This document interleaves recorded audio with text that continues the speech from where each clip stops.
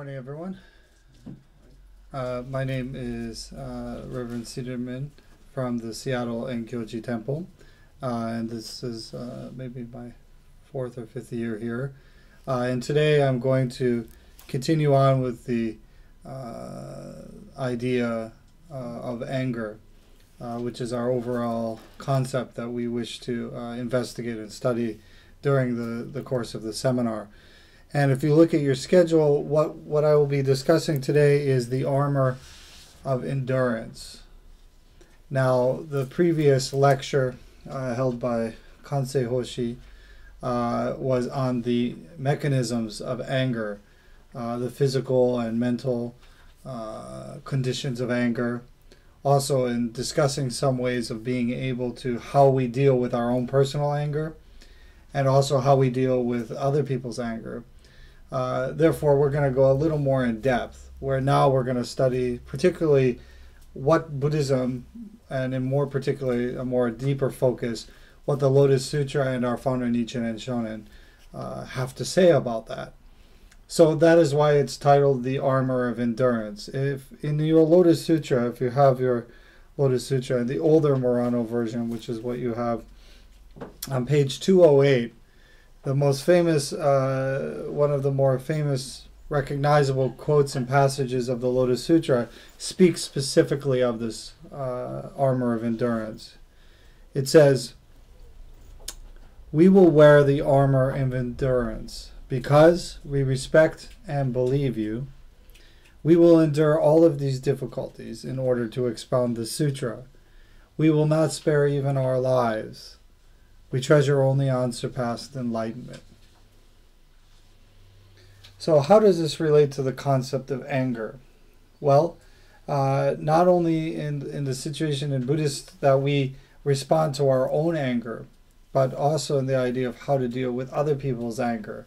And as the Lotus Sutra shows us, one of the most, greatest and also most destructive signs or behaviors of anger is to actually hate the truth, to go against the truth, the enlightenment of the world found in the Lotus Sutra. So therefore, when we're talking, to put it into context, the armor of endurance is one that is trying to better their life, trying to understand their frailties, trying to overcome suffering, to approach, to move towards enlightenment, and therefore getting resistance from other people. So one of the common aspects of the Lotus Sutra, it says, when you try to improve yourself, people will not be supportive of you.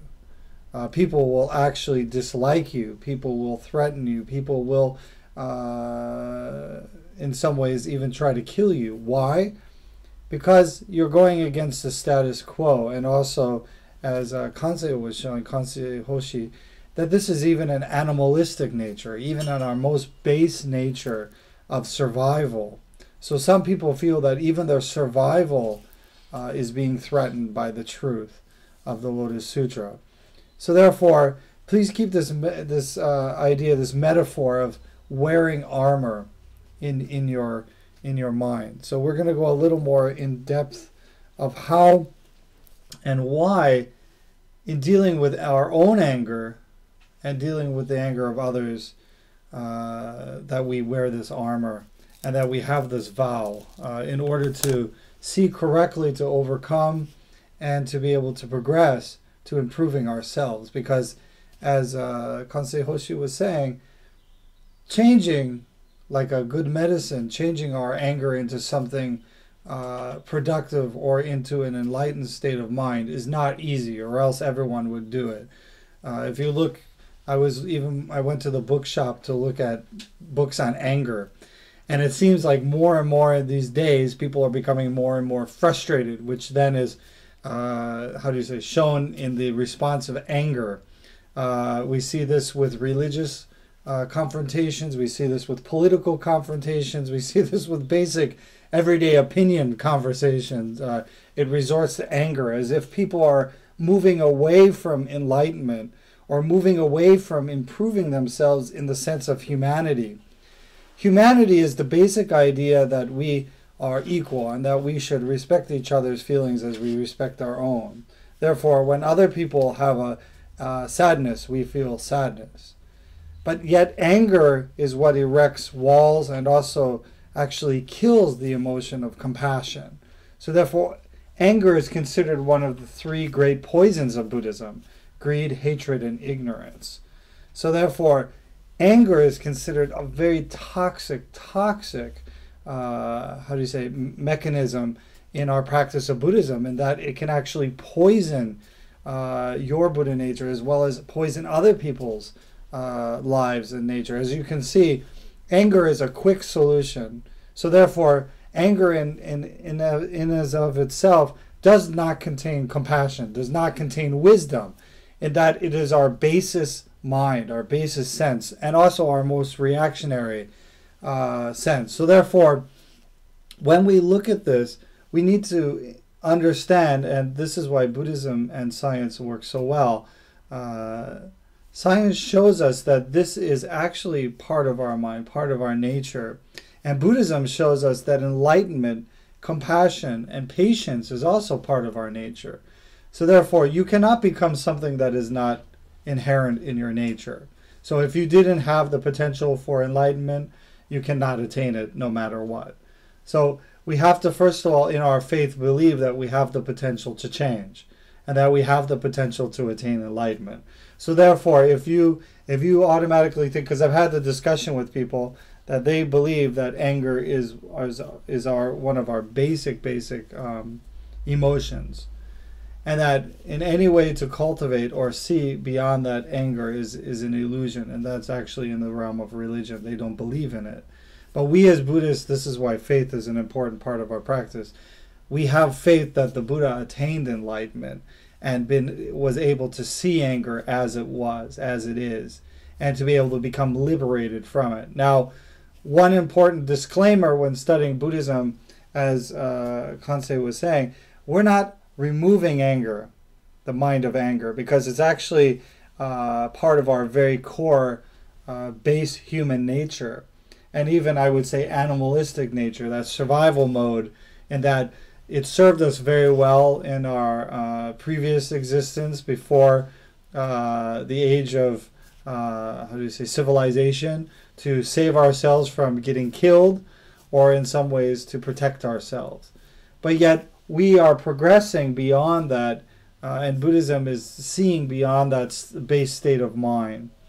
So in the Lotus Sutra, I'd like to direct you to, now the Lotus Sutra is just so fascinating because we have examples of anger, and when people react in anger, which of course anger itself is not lonely.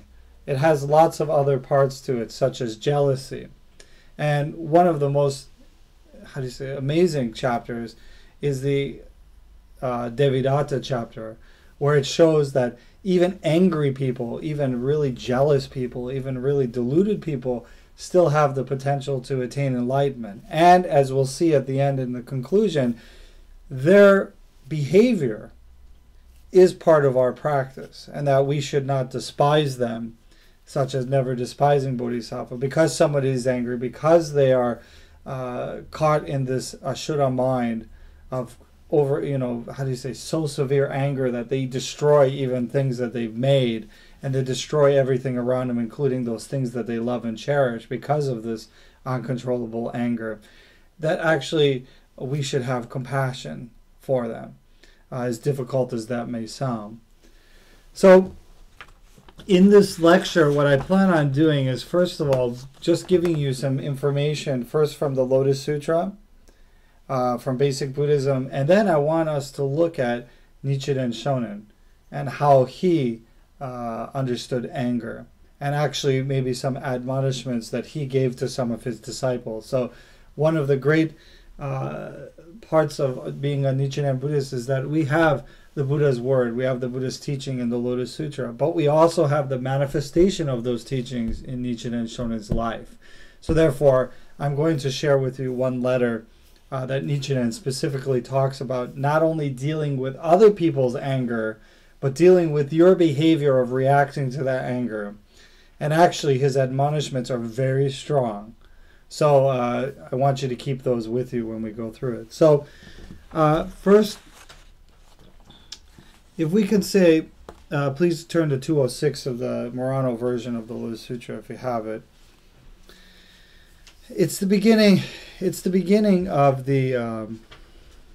This is called the Niju Gyo no Ge. So the verses, the 20 verses, the 20 lines of practice, the core teachings of Nichiren's faith and practice for overcoming difficulty.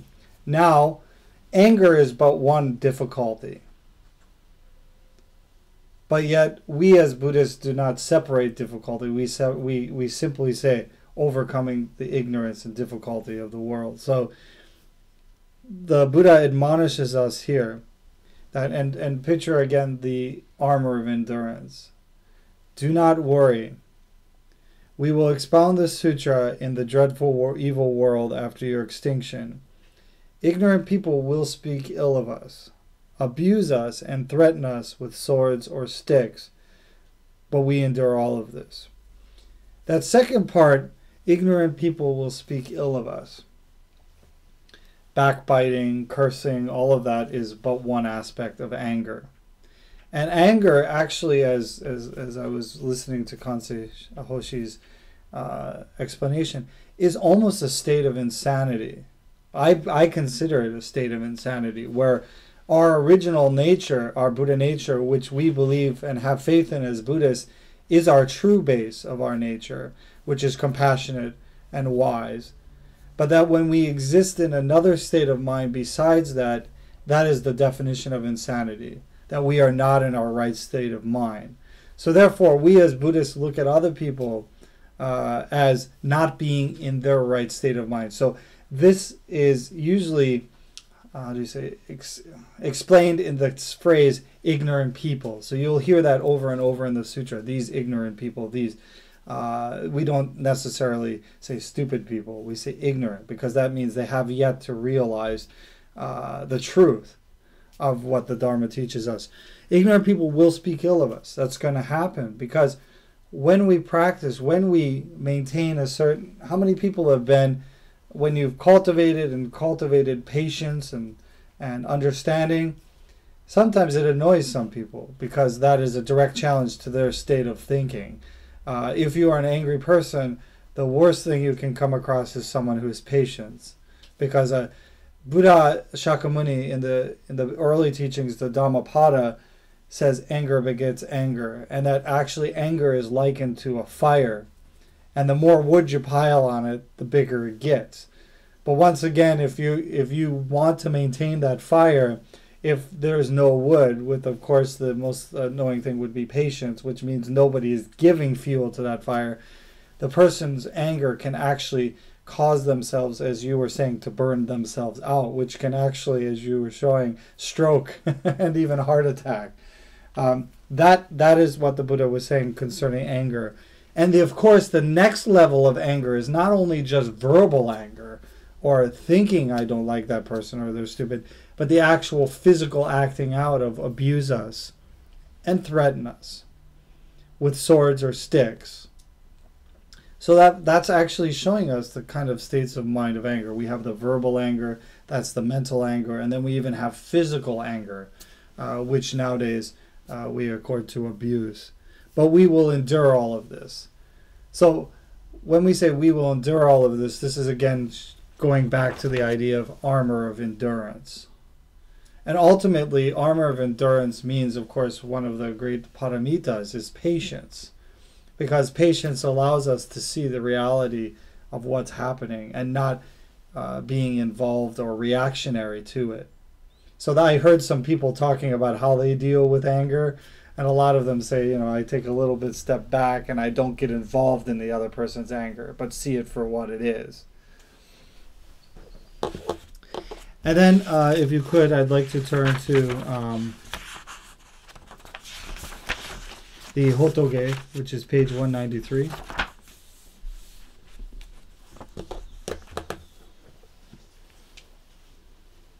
And once again, this theme of wearing the armor of endurance means that when you practice overcoming something, especially another point that we need to add on to this as Nichiren Buddhists, of course, is what? The declining latter age of the law.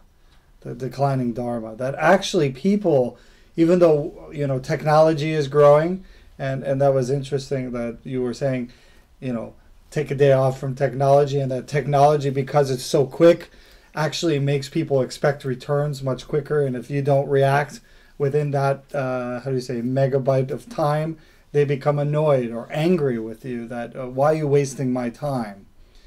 So actually removing ourselves from that illusion and seeing how actually the world works instead of within a megabyte frame of mind, we can be able to cultivate better patience, not only for ourselves, because we get angry at ourselves. Now, anger is a two-way mirror. Not only are we angry at other people, but usually we're angry at ourselves. So even in the base kind of psychology, they say whatever you're angry with to other people is usually what you have an issue with yourself. So, and that you're just reacting to that. So if you can go down to on page 193, the 5th stanza. It is difficult to keep this sutra. I shall be glad to see anyone keeping it even for a moment. So will all the Buddhas. He will be praised by all the Buddhas. He will be a man of valor. So I want you to think about man of valor. What does that mean? We're wearing armor. There's a famous quote by Nietzsche in Shonin that there are many soldiers wearing armor, but few fight bravely. So that is why we call armor of endurance the armor of patience, as compared to just the armor of war. So therefore, we as Buddhists, in the true aspect of a valor, which is what we consider the highest level of martial achievement, is that one sees the true situation and also it protects others because he knows the frailty of others and doesn't react with anger. So therefore, true valor would be that we keep this sutra as our core, and the last part, even at the cost of our lives. He will be a man of endeavor. A man of endeavor cultivates himself, is not stationary, doesn't say, okay, I'm a patient, I'm a nice person. Doesn't delude themselves with that. They endeavor. He should be considered to have already observed the precepts. What's the first precept? Shall not kill. Do not kill. Killing is, of course, the ultimate and irreversible part of anger. That once you kill, you remove for that time the opportunity to heal with that person. You remove the karmic opportunity to change that situation. So therefore, that is considered one of the most difficult and most severe behaviors. So a person who endeavors and keeps the Lotus Sutra, wears the armor of endurance, should be considered to have already observed the precepts and practiced the dutta. So dutta is a practice to release attachments. So our own anger is an attachment. Our, base mind is an attachment. Self is an attachment. The Buddha says the concept of I, the concept of ego, is the core, the base of attachments, the base of suffering. He will quickly attain the enlightenment of the Buddha. Anyone who reads and recites the sutra in the future is a true son of mine. He shall be considered to live on the stage of purity and good. Anyone after my extinction who understands the meaning of the sutra will be the eyes of the worlds of gods and men. Anyone who understands after my extinction understands the sutra. That's saying, the Buddha says anyone who keeps this as their core, as their base, will be able to see the world as it is. And that's a very common phrase we use in Gyoji practice, is as it is. The reality, beyond the ego, beyond our ignorance, beyond our base nature. Anyone who expounds this sutra, even for a moment in the dreadful world, should be honored with offerings by all gods and men. Now, expounding the sutra, now when we say wear the armor of endurance, that actually when we wear armor, do you just stand around and do nothing? Armor means that you've steadied yourself, that you devoted yourself to being able to fight bravely.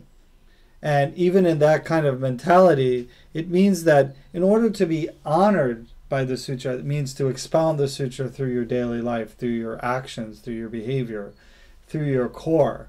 So therefore, then you are able to be respected and should be honored by all gods and men.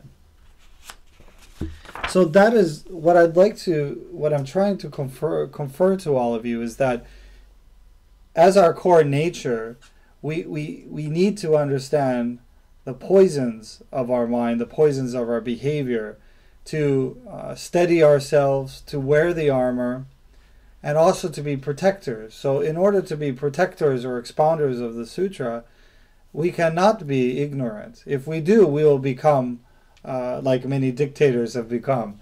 They look like they're justified, wonderful, people admire them, but actually they're very cruel. Because the base nature, as you were saying, maybe the caveman nature, is to dominate, is to react, to be reactionary, instead of to be patient and aware.